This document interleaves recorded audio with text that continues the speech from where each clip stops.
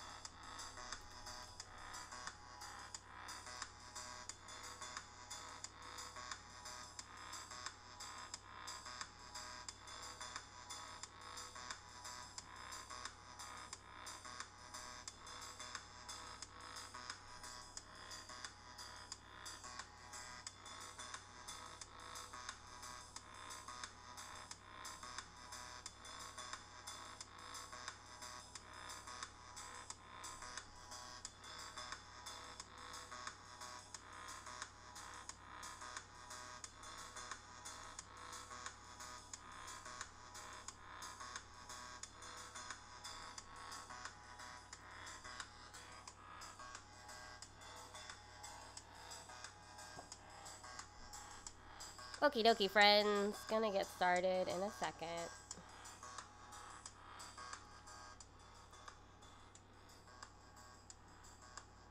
Hello. Happy Sunday, my friends. How we doing? Welcome to Zine Dreams. It's a stream all about independent and commercial printed media, how it comes together, how we curate it, how we print it, how we cut out the paper. It's all fun stuff. Today we are going to talk about Put an Egg on It, issue number 15. This is the 10th anniversary issue. It's quite large, so it's going to take a significant amount of time to go through. We're looking at a Kickstarter zine, or it was funded on Kickstarter. It's called Homeworlds. And then a commercial product that put out a zine, like a little one. It's called How to Use Okazu by Abokichi Inc., which is a Japanese company. Fun. How are we doing? How are my friends out there? Hey, good morning. Good morning, Lucius. Good morning, Martin. Good morning, Matt. Ah, you're making lunch. Great. Always happy to hear about lunch. Do you guys hear me okay? Is the music, like, fine? Whatever. So, this is Sunday stream. I also stream on Wednesdays when we talk about food, but today is all about printed stuff. Very casual, very unplanned. Lots of links under this video to support the channel. You can also subscribe or attach your Amazon account to Twitch, and you get a free month to support any creator on Twitch. Hopefully that's me sometimes, but you can switch them off every month. Like I have a subscription to my friend Bijan, and I have a subscription to my friend Matt. He goes by Meklo, which is very exciting. So yeah, you can rotate your subscriptions, which is super fun. Let's get into it since this issue is really, really big. So, Put an Egg on It. Tasty Zine number 15. This is on sale in the store still at putaneggonit.com. No A-N, it's put a egg on it. You can see there's no N on the cover. This is my friend Aura Weiss. She is a huge, huge activist and food person in New York City. If you don't know her, please get familiar with her work. She's amazing and always knows what to say. Someone who's so full of life and fun, obviously. But this was a big undertaking. As the editor at large, I am in charge of a lot of projects, but this issue was really, really fun because we had the biggest recipe section we've ever had to edit. And so it's the very first time we've used the actual theme of eggs in any of our magazines. So we've had 15 issues so far, and this is the first one where we actually feature egg recipes. Because it's not, Put an Egg on It, the magazine, is not about eggs, but it's about that ethos of throwing eggs on things, improvisation, comfort food, and enjoying yourself. But I mean, how could we go 10 years without talking about eggs themselves? So this was really fun to put together. So our opening page here is a bunch of charred vegetables. And we have a food tip. Glabrous garbanzo. For an extra smooth hummus, drop an ice cube or two into the food processor.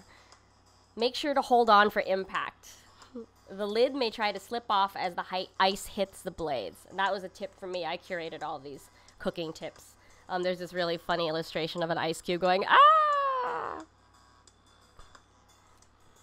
And I'll read you our letter from the editor. This is from Simon. 10 years, OMG. Put an Egg on It began 10 years ago in my kitchen. We had no plan at all except to help people tell their stories through food. One of the most fulfilling and gorgeous things about these years is the community of food people and magazine makers that has been growing around us.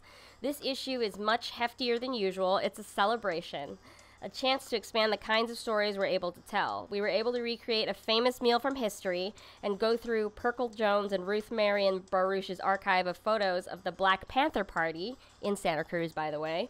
Our recipe theme is pickled, so please go there for pickles and more. Love you all. Happy birthday to us. Oh, I'm sorry. It's not it's not about eggs. It's another issue. This one's pickled. I'm so mistaken. We have a lot of really cool contributors in here. Ricardo Roa, who is a photographer. Recipes from Chitra Agrawal.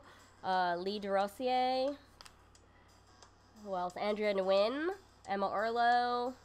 Jessica Russ. Marcus Samuelson, who has a restaurant up in the Bronx. My friend Jeff Stockton. And Matthew Tilden from Scratch Bread. Okay, we got a recommended product here. When making their hot sauce, Brooklyn Grange, the largest New York City rooftop farm, is concerned with tasting their gorgeous peppers first and foremost. The hot sauce is a nice vinegary zip that makes it good in fatty cuts of pork, but you're not... Oh, that makes it good with fatty cuts of pork, but you're not tasting that first like you would in Tabasco. Ooh. Yeah, so Brooklyn Grange is a local farm, and they have a hot sauce. They actually sell at my local farmer's market, which is really exciting. Who did the hummus illustration, you ask? Let me see. Oh, the hummus illustration? This was all by Ralph. Ralph McGinnis, who is our co-founder. We also have a comic here by Ben Passmore called Aunt Dementor's Literal Soul Food, and it has like a Dementor going scream. Aunt Dementor's Soul Food. It's funny. We have a poem here by Mermaid Avenue to King's Highway by Amanda Deutsch. Mermaid Avenue to King's Highway, she never learned to speak English without an accent, carried it with her through the streets of Brooklyn to make dinner and pharmacy, to every diner and pharmacy, every supermarket and dance hall. Years later, on her King's Highway plastic-wrapped pea-green colored couch and armchair for company, my grandmother held onto her roots, never speaking much of heritage or holocausts or who she left behind. Every item preserved in a heavy sheet of plastic, furniture, clothes, money, memory. Every dress, shirt, coat in the hallway closet saved for a special occasion, a half-full candy dish of coffee hopjes, besides the plastic-choked armchair for guests that never came. Whoa. Poetry. Yeah, I also love the illustrations. It's great. I have a page here that I produced called Try This, and it's stuff a pork loin with a delicious paste. We suggest any pesto or combination of nut, semi-soft or hard cheese, and a savory herb. For example, 2 pounds of pork loin, quarter cup of almonds, 1/8 pound manchego cheese cubed, 2 cloves of garlic peeled, 1 bunch of fresh sage stem removes. And then it's a step-by-step of stuffing a pork loin with like a spiral pattern when you cut into it. It's fun.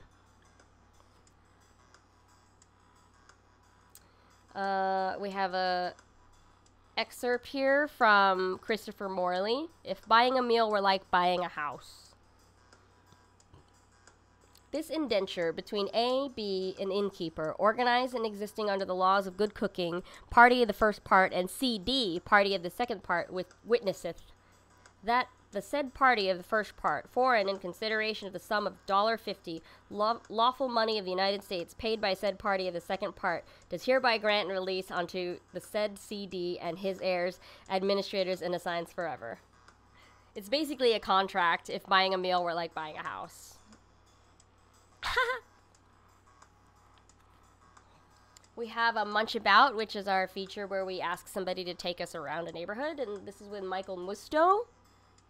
I'll read you the first little bit here. I met Michael Musto at the Trader Joe's near his apartment on a snowy afternoon. We wandered the aisles and discussed his methods of shopping on a budget. He buys the same things at each place and pays attention to the prices. More than one employee stopped him to say hello. We finally got out after the crazy Trader Joe's checkout line and started the process of unlocking Michael's bike. He's an all-weather rider. I was impressed as I'm a total wimp. As we shuffle through the storm together, walking his bike to his house, he points out neighborhood places he likes to frequent. Walk to Walk and McDonald's among them. He apologizes for his pedestrian taste, and we pledge our love for McDonald's fries. It's too shitty out for a walking tour, so I buy us pizza slices and soda, and we head up to his apartment instead. Fun. Michael Musto. Pizza slices. We got product recommendations here. Better Made Chips. Has anyone ever had that brand, Better Made Chips? Detroit has been known as the Motor City, Motown, and the arsenal of democracy. The latter comes from Detroit's contribution to the Allied efforts during World War II. The biggest city in Michigan also has a lesser-known nickname, the potato chip capital of the world. Did you know that? Detroit? The average Metro Detroiter consumes roughly 7 pounds of potato chips a year, 3 more pounds than the rest of the country. Whoa. So this is a family-sized bag of Better Made Special Original Potato Chips. Yeah, I never heard that before either.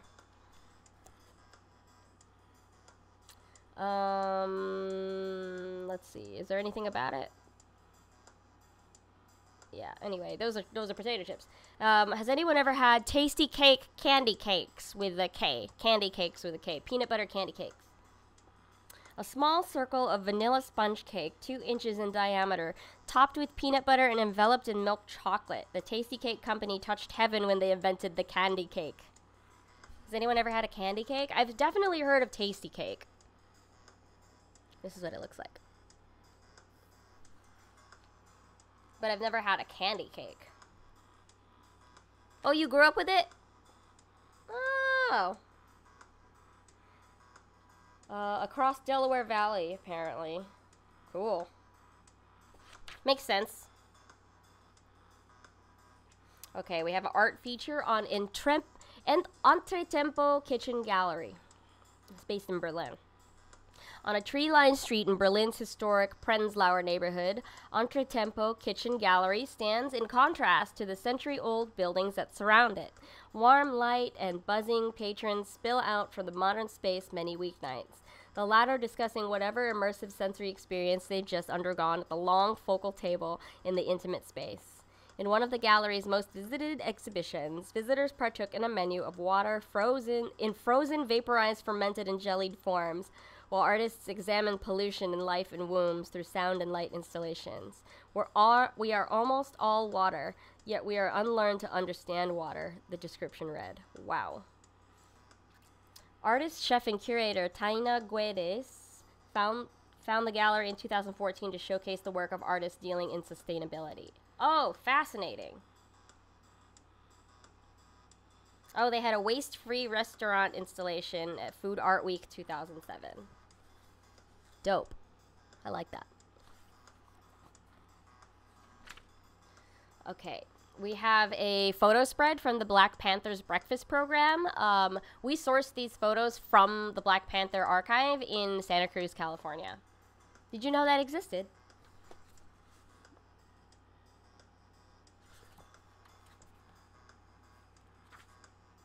In 1968, the Black Panther Party organized one of the first free breakfast programs for children in the United States. With their survival programs, the party aimed to provide and support social systems to help black and impoverished people. First operated out of a church in San Francisco, by the end of 1970, the program had spread to multiple cities and was feeding over 10,000 students every day before school. That is amazing. Wonderful. Children really shouldn't have to pay for school food. Oh, look at this. These are such great photos.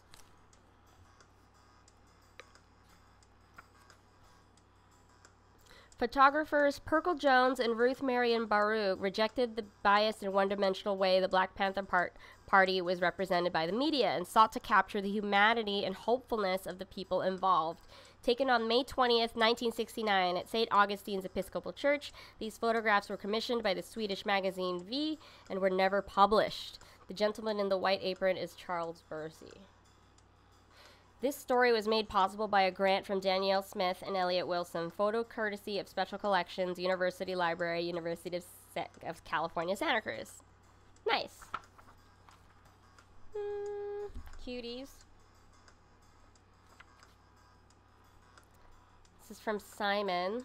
It's called I Love Those. I'll read you a little bit here. I vividly recall a conversation I had with a few of my new classmates on the first day of high school as we hung out on a side street just off campus. The trees over our heads filtered the sunlight onto our faces, and my new Vans felt really new. How old are you? One of them asked the other new kid standing next to me. When they heard it was his birthday. 14, everyone laughed. You're just a baby. I froze. I was a full year younger than he was, having turned 13 just the month before. I kept my mouth shut, hoping they wouldn't ask me the same question, said about proving to the world that I was old enough to be there. It helped that I was a quick study when I lied about my age until I was 21. I'm sorry, Carrie, I wanted to tell you. Lovely story here.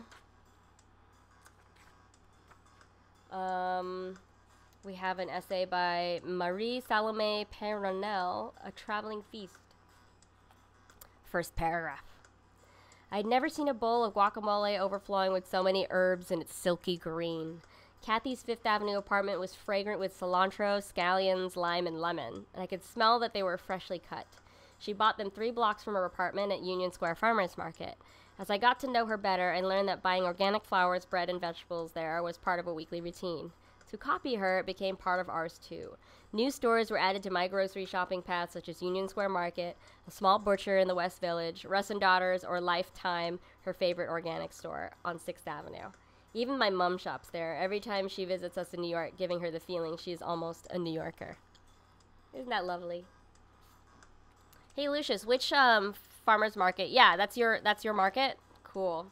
Yeah, mine is McGolrick, which is happening on Sundays, so today. I actually just went today. I'm looking for mackerel, and no fish butcher that I know has mackerel right now, which is sad. We get a food tip here called Wrapper Refresh. Don't let those dumps dry out. When working with dumpling or egg roll wrappers, place a damp, wrung-out paper towel over the stack to prevent them from drying and cracking. And that also applies not just to wonton wrappers, but dumpling wrappers and egg roll wrappers. Just a damp paper towel will help you keep them soft. We also have a section here about our installation / exhibit. I've never actually gotten to conduct one before because of COVID. We were planning some really large-scale international installations, but it's called If I Knew You Were Coming, I'd Have Baked a Cake. And Simon and Ralph have traveled to Africa and London and Japan to do this installation. So basically what they would do is take over a gallery space and make meals, and in exchange, to pay for the meal, people have to tell us stories, and we record them. And so this is what this is about. If I knew you were coming, I'd have baked a cake. A simple trade, a meal for a story about a meal, a space for sharing time and conversation over a home-cooked lunch. Chance meetings made more intimate by introducing food. If I knew you were coming, I'd have baked a cake is a traveling art installation with 3 parts. A few days spent cooking and sharing stories in the kitchen, a pop-up shop of small batch foods and independent magazines from cities we visited, and an art show, the subject of which based on the type of space available. We've done cake project in Tokyo, New Orleans, London, and Cape Town, and have plans in the works to bring it to Mexico, Colombia, California, Nigeria, and beyond. I really want to go. Yeah. One of the most wonderful aspects of this work is learning about people's lives and families and cultures through the relationship with food. We see common threads as well as major differences everywhere we go. So here are highlights from all of the installations that we have done.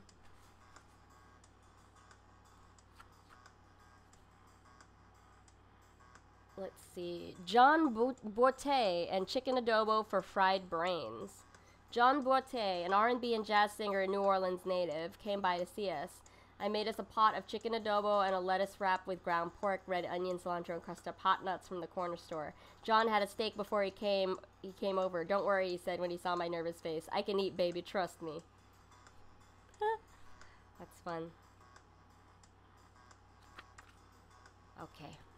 This is great. Okay, so we have another feature called Dinner Conversation where we invite 3 different artists from 3 different disciplines and generations to talk about art and life, and we record their conversation. And this is really exciting because I know one of the people in it. Azikwe Mohammed is my friend and former co-resident at Kickstarter. So I did an artist residency at Kickstarter, and Azikwe was in my class, like my cohort class, and so is Mike Ragnetta, who I'm on a podcast with. But the other people are Gerwin Gorostiza and Sarah Schulman. I'll read the introduction here. Erwin Gorostiza, our gracious host, has been testing his dinner menu for weeks. He's had multiple tasters over and texts me his updates. By the time I show up to help prep, my excitement is high. Edison, our newest egg associate, who also has been in this chat a few times, is already there and making himself useful, chopping the yucca.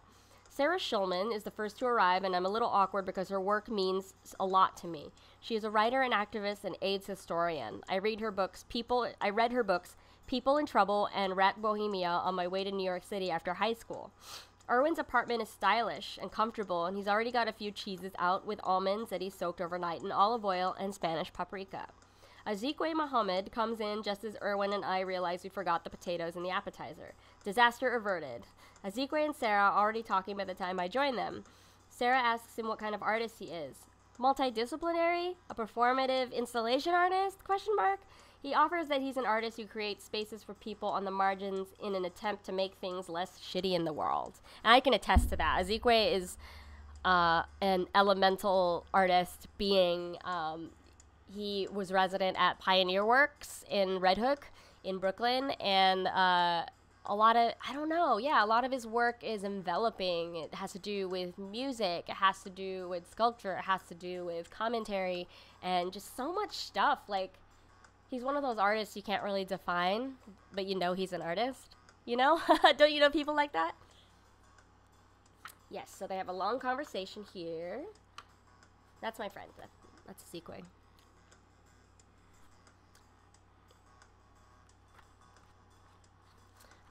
Okay, little feature on food writing. I'll read the beginning here. In 1938, Archie Mayo directed The Adventures of Marco Polo, a Hollywood film, starring Gary Cooper as the Venetian merchant. If we can offer the film any bit of credit besides depicting the state of Hollywood in the 1930s, it is as the origin of the call and response game of tag that cuts the adventurer's name in half. Marco Polo, Polo, Polo. So it's like an essay about film and call and response and food writing. Ah, this was a really fun photo shoot that we did. It's called Burned. I love the story behind this. Like, Ralph explained it to me like 3 times, and I was like, how are we going to do that? But here, I'll read this to you. Burned.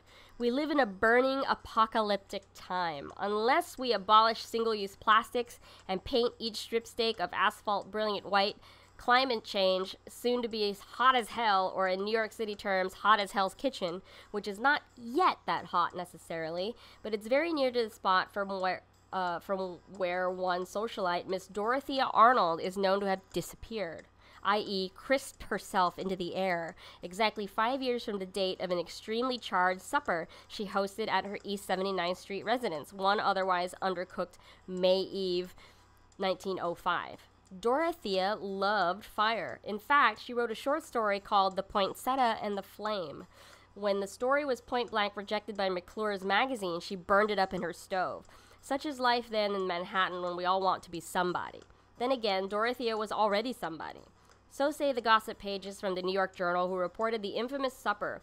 Fed up, New York City socialite burns friends. Society columnist Charlie Knickerbocker writes in a microfiche recently slipped under our put an egg on it oven door, making it incandescently clear Mrs. Arnold's culinary offering was not only a society snub, but a Michael Wolff-level flambéed roast, and they ate it too. So the story is this woman kind of like broke up with her friends by serving them an entirely burned meal. And so we have a photo shoot where we try to recreate or imagine what those dishes were.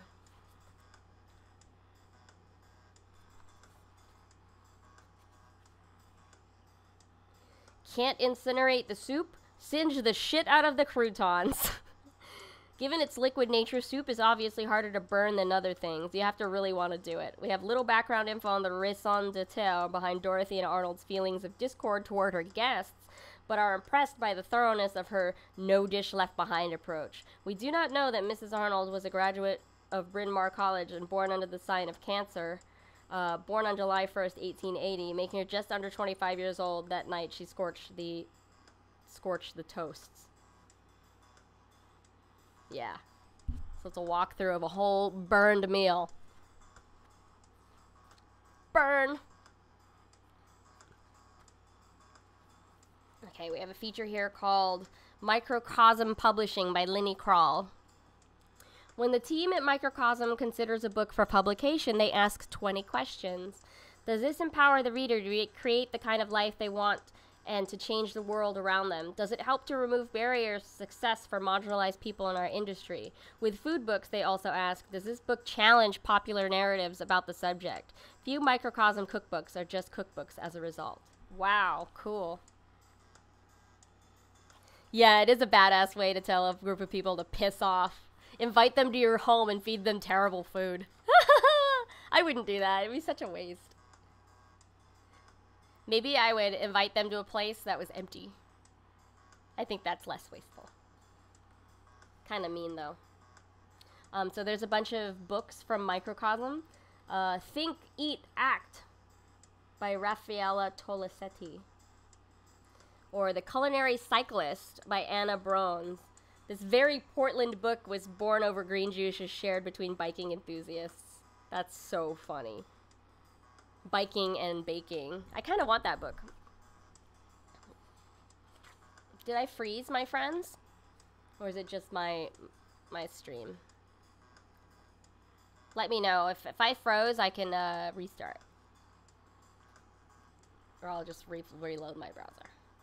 Basic Fermentation. Make Your Place by Raleigh Briggs. Oh. And then we got a puppet feature. Like, how can we ever incorporate food and puppets? But we found a way. Puppets by Miss Pussycat. Got these food puppets that are cooking. Look at these puppets. They're having a meal. There's the words. Here we go. Christy, Corn Pop, and Bitsy cooked a beautiful vegetarian feast in their home in New Orleans. Their friends, Pinksy Princess, Diamond Sky, Riverdance, Rhodes, and the Goblin Cake joined, and a festive evening was had by all. Highlights include the pau de queijo, seared avocado with Creole spices, and a Burmese tea leaf salad. So it's puppets having a dinner party.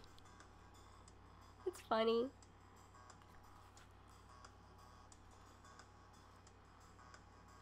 Puppets and set by Panacea Pussycat. Food by Carmo and Daniel Boyle. Production assistant by Aaron Porter. We have an essay from Max Blagg called Kale Tale. On a bright morning in early spring, I fingered the wrinkly sea-green leaves of the kale on sale at the farmer's market as if they were fine barathea, but at $2.75 a bunch I decided instead to inoculate my beef stew with a cheaper green, the dependable collard. Kale, which I've eaten rarely except in the occasional stew, evokes for me nothing in the kitchen, but rather conjures old November mornings in Middle England. On Saturdays during the pheasant shooting, October 1st through February 1st annually, I would get a day's employment as a beater for the local landowner, pretender to a non-existent baronetcy. Interesting. Kale Tale. We have an essay from Linda Sparrow, who is Simon's mother. And I jokingly on Instagram always call her mother also whenever she comments on any of my Instagram posts. It's the fall of 1969, and I'm living in Isla Vista, the student ghetto just outside of UC Santa Barbara, affectionately called Sin City. Rents are high, houses barely holding together, and landlords decidedly absent, but we don't care. We've crammed 4 of us into a small 2-bedroom a block from the beach, and we are free of parental restrictions and university authority. Free to do whatever we please. We share most everything, what little money we have, clothes, drugs, wine, cars, and even an occasional lover. Whoa, Mom! Whoa, Mom! What's up?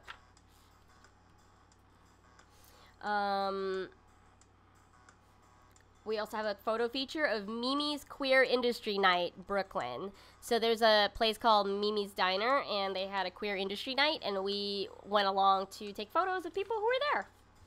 So it was fun. This is Edison, who has been in the chat with us before.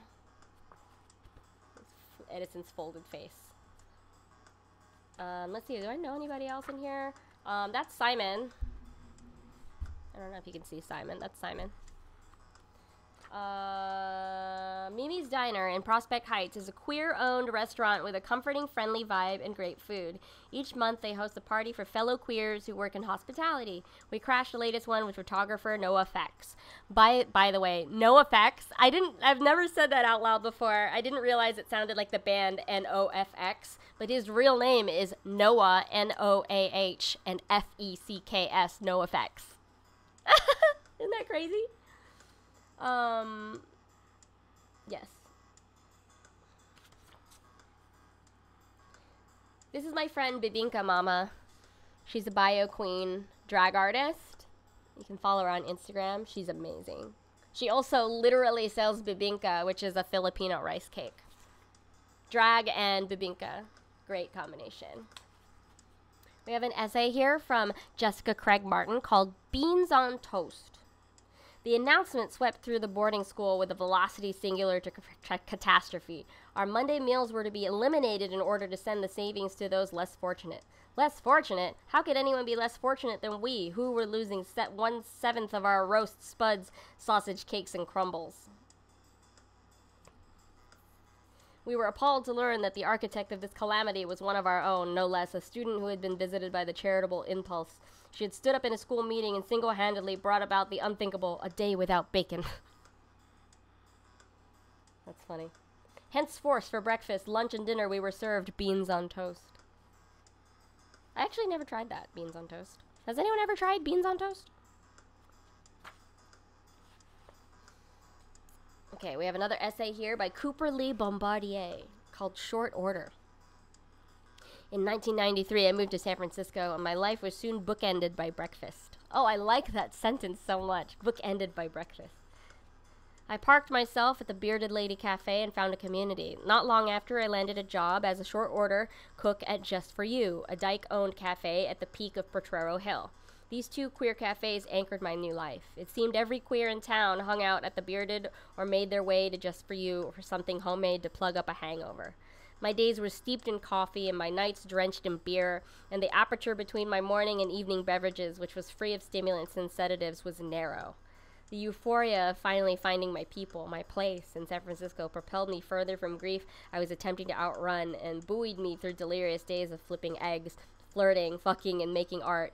I was 24 years old, post-punk and pre-trans, full of big-eyed wonder at the miracle of finally making my way to the queer Holy Land where so many of the writers and artists I admire were based. Not only did they live in San Francisco, they've moved among us, people just walking down the street, drinking coffee, doing readings at scruffy art spaces, or drifting past in the shadows at play parties or nightclubs. Wow. What a wonderful little beginning paragraph. Okay. We got another food tip. Totalize tuberously. Is your dip a little thin? Blend in a peeled boiled potato for more weight and spreadability. We got lots of blendy food tips in this issue.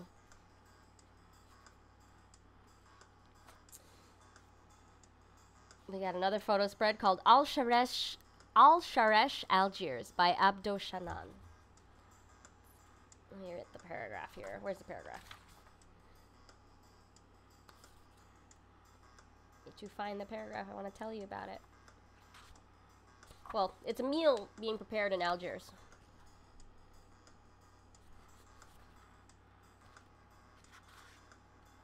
Oh, this baby! Look at this baby! Hi, baby!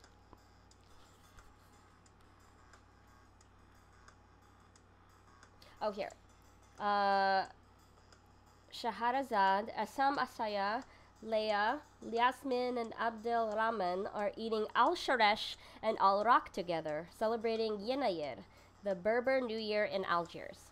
Got it. Eee, look at this baby. Hi, baby. I can't believe I sped through this issue. This is a very big issue.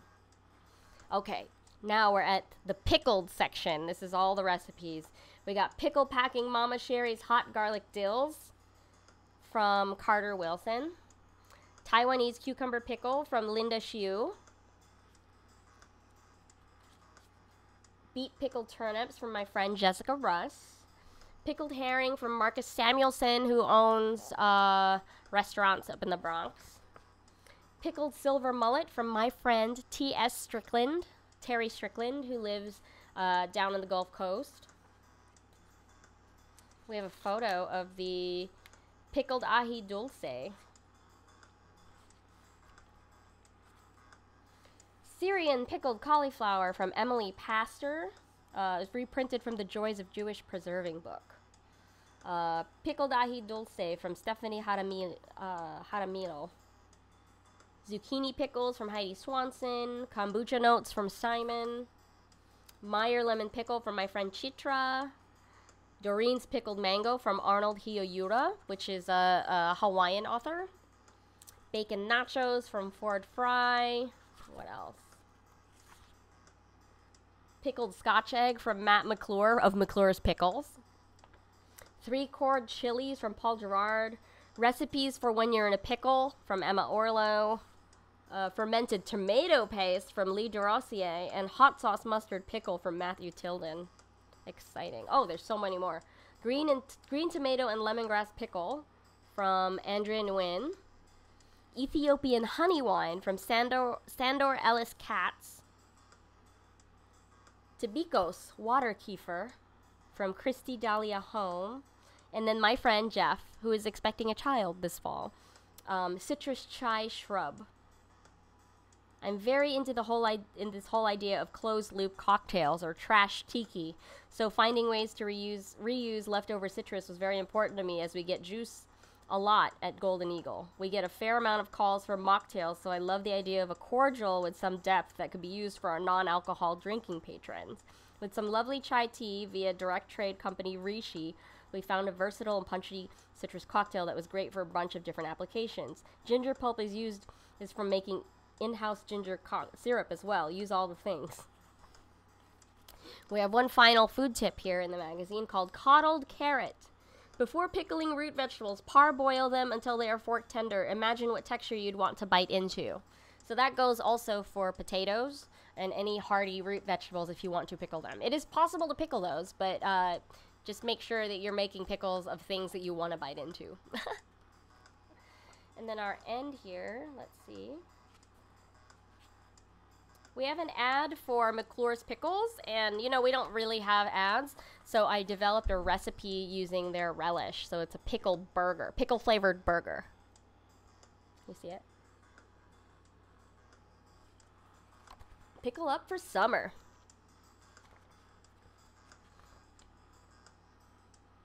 Oh yeah, and then so for our last feature here, the last couple pages, is a timeline, history of food according to us and our family. Let's see, what did I write? Here we go. My history of food. Jenn Vega's mother asked her to wake up at 6 a.m. to help cook Thanksgiving. When the 16-year-old awoke with much difficulty, her mom had gotten called into work and left instructions with a 7 p.m. deadline and the words, "Good luck." Yeah, so we asked people in our community to give us like a 2-sentence, like, how did you discover cooking or how did you get into food? And then our final page, we have a feature on our friend Maria Mercedes Grub, who is executive chef in, she used to be executive chef of Gallo Negro in Puerto Rico, but she has since moved on. She's actually in New York right now, I think. She's doing pop-ups and like cooking in the Hamptons, but this is my friend Maria. She's great. And then we have a picture of a fridge. And our final illustration on the back, scrambled love. Scrambled love. And then here's our binding. That's beautiful binding. This is a very thick issue. We are at 161 pages. Crazy. But that was Put an Egg on It, issue number 15. We're almost catching up to the publication, the current publication cycle. So the last one we've published in mass was number 16, which is next week's issue. But that's it. That's on sale in our store. We love it. Okay, we're gonna move on. Oh, Lucius says, "I'm tickled by all these pickles." Me too. Such pickle. We're gonna move on to this print zine called Homeworlds. So, let me take a drink of water. Let's put an egg on me also. Let's take a drink of water also. Smart, right? So, I'm very close to the company Kickstarter, like literally, like not only do I support a lot of the things they do, and a lot of my friends used to work there before the big layoff, but they are physically located close to me. Their office is based in Greenpoint, and that's where I live. Every January, they have this initiative called the Make 100, where they challenge everyone to kick off the new year by making 100 of something. Like, it can be something small, it can be something big, but it has to be 100 or attempt to get to 100 things. And that's where a few of my art projects come from. So I had a Make 100 eggs brunch party where whatever tier that you backed on the Kickstarter, that's how nice your egg was. So you could get yours fried, you could get yours sous vide, you could get yours with truffle. So it was really fun to like put together as many eggs as we could. It really challenged me as a chef and then allowed the people that were there to be super creative. And then I also did the Super Nacho Bowl was our attempt to make 100 kinds of nachos. That was really fun. We got closer to, I don't know. Did we make? Yeah, so we made like 48 kinds of eggs. We didn't get to 100. And I think we got to like 60-ish kinds of nachos. I'll make more attempts in the future to make 100 eggs and 100 nachos. But it's such a great learning experience trying to make 100 of something. But, okay, so Homeworlds, I'll read you the page here, is a limited edition set of 20-plus postcards featuring an imaginary alien landscape created by Mike McCubbins and Matt Bryan. So I'll scroll down here. Homeworlds is a postcard tour through 20-plus alien landscapes in collage. All images used come from a single source, Yoshikazu Shirakawa's landscape photography book called Eternal America. Shirakawa's book is a full, breathtaking, and unconventional views of the American West. They digitally remix these bold images to create new and imaginary vistas that speak to the strangeness and estrangement of the American political climate. So yes, I have one of the 20 postcards.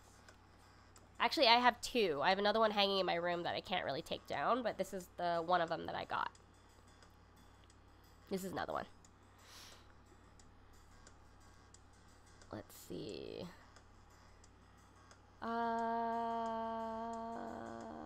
Okay, postcards have a long tradition of mixing the real and the fantastic to capture the allure of far-flung locales. As I started working on these images, it became clear that I was using them to telegraph a sense of frustration and dread. These are postcards from hostile territory. Wow. Wow, wow, wow. Okay, so the zine. So I got one of the limited edition zines. Let's see. Why isn't there no thing about it? This is 20-page. Oh, so I got a print. So the zine is just all 20 of the postcards in zine form. So I got one actual postcard that I can use, and then all the prints in a zine. So this is very gorgeous. I was really taken by it when I saw it. Yeah. The design is amazing.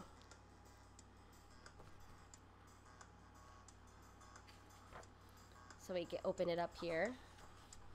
Kind of looks like New Mexico-ish. Doesn't it? I like the limited colors too. Makes it really, I don't know, 3D-ish, comic booky. And this one's on its side.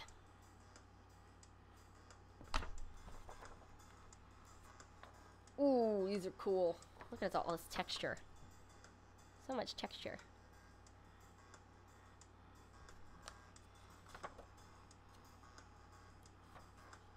Wow. This is perfect because it goes well with the podcast mini-series I'm on right now. We're using the game Stillfleet, which is set 100 million years in the future. And this is like good to like think about what kinds of worlds are we going to discover. Are they hostile? Are they friendly? Can we breathe? Do we need like spacesuits? These are things I have to think about now. Look at that. Amazing.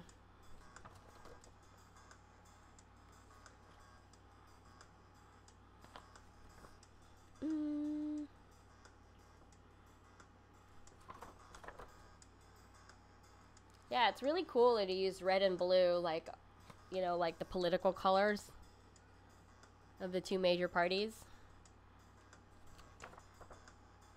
It's freaky. Ooh, this one with that volcano, it's like chilling.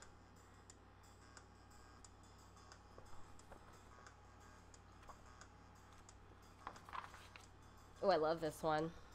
Looks like lava river flow.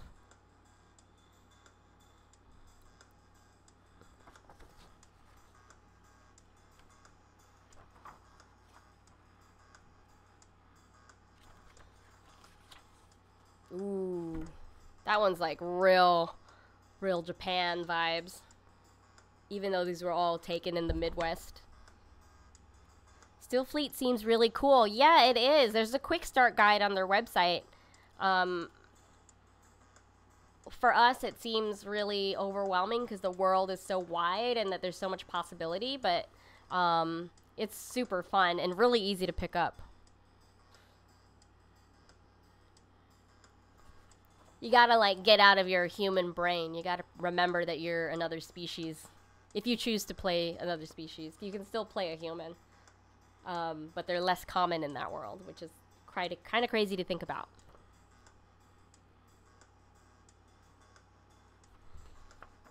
Okay, I think we're at the last page. Oh, last two pages. I have this one. I have this one in my room. Look at that sky. And here's our last page. Ooh, this pink canyon thing with the Saturn looks crazy. And here's the back. Cool, so this was Homeworlds, originally a postcard set. but made into a zine for people who like to consume things like that, like me. And this was by Mike McCubbins and Matt Bryan on a Kickstarter project. Yeah, these are good prog rock album covers. All right, all right. I really like it. I like it so much. This is my postcard.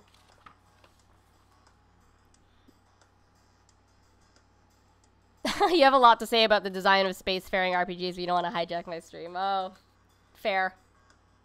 Fair, fair, fair. Our last zine wasn't really found in a traditional sense. Like, so I go to a lot of food trade shows for work, and I'm a judge for the Specialty Food Association. And so they are all about, I guess, exposing buyers, like people who buy food or decide what is going to be on the grocery shelves of like specialty food shops. They market to those people all these new and international imported goods. And so every year I get to go to Fancy Food Show and taste through about 2,200 booths. It's like the size of 7 football fields at the Javits Center. And I've developed ways to like sort of not get full from all the snacking, and it's like Costco on steroids, you know. There's like samples of every little thing, and I like to focus on savory snacks, cheese, and condiments. And so and there are also alleyways that are country themed or ingredient themed. And so one of my favorite alleys to visit during these conferences is Japan Alley. And I discovered this condiment called Okazu. It's from a company called Abokichi. And, you know, a lot of food companies, they throw all this money into marketing and like swag. They give you like stickers, like, this is controversial, but I have like a Goya magnet.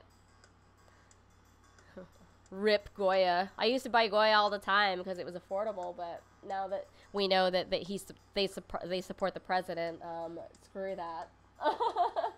No more Goya. But yeah, a lot of companies, they use marketing budgets to buy koozies, straws, like whatever the hot thing of the moment is with merchandise. And I was really taken by this Japanese company, Abokichi, because not only did they have a condiment that looked really good, they had this tiny zine. It's only 1 sheet of paper, and it's 1, 2, 3, 4, 5, 6 pages. You see, very simple. 2 staples on the binding. Very, very easy. How to use Okazu, Japanese miso chili sesame oil condiment. And this is an illustration of it. I think this is an excellent way to market your kind of indie food product. Okazu is a Japanese-inspired sesame oil, miso paste, and spice-based condiment. Traditionally is eaten with plain rice. And then they have a little... Yeah. Who would have known Goya would be canceled? I know. It can also be enjoyed in other rice dishes, in an onigiri rice ball, in fancy maki rolls, or fried rice. This is adorable, isn't it?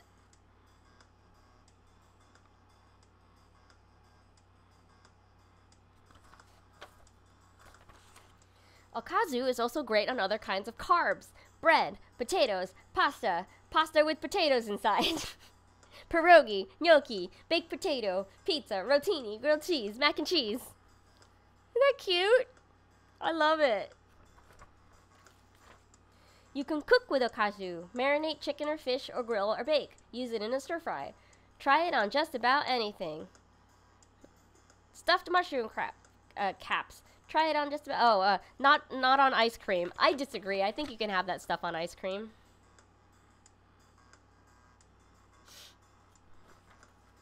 Tofu, burger. These are really cute watercolors. And you can tell it's a watercolor because of the texture of the illustrations. But then printed on black and white with like an inkjet. And some people just put it on a spoon. The end. Very easy, very small, very cute. Yeah, so I was really like taken by this company. Like, you can tell that their values are like creativity and DIY more so than a lot of their like commercial counterparts, you know, like Goya. But yeah, that was How to Use Okazu by Abokichi. I have yet to get a jar of it. I've tried it. It was very good and savory. I'd love to have it on cold noodle. Oh, cold noodle right now in the summer sounds so good. Anyway, so that was How to Use Okazu. And then we also looked at Homeworlds. It was a Kickstarter project. And then we looked at the big honkin' issue of Put an Egg on It, number 15. Let's see. So I'll be back to stream on Wednesday at 5 p.m. and we're going to talk about, I feel like we determined all of the things we want to talk about next week. Food preservation, that's a really big subject. Martin suggested it. Pickling with Lucius, and then cookies. So yeah, more noodles. Oh man. Okay, I'll put noodles at the bottom here. Noodles. Yeah, it's so fun. Like, preserving is just such a large subject. So hopefully I'll cover a lot of ground, and then anything we don't address we'll have on another stream. So yeah, happy Sunday everybody. Thanks for spending your morning with me or early afternoon with me. Have a great relaxing rest of your day. I hope you get some rest and some sleep and have a treat. Stay cool. It's gonna get up to about 93 here in New York, so I'm staying inside. I already did all my errands this morning, so yeah. So I'll see you on Wednesday, everybody. Thanks for hanging out. Bye.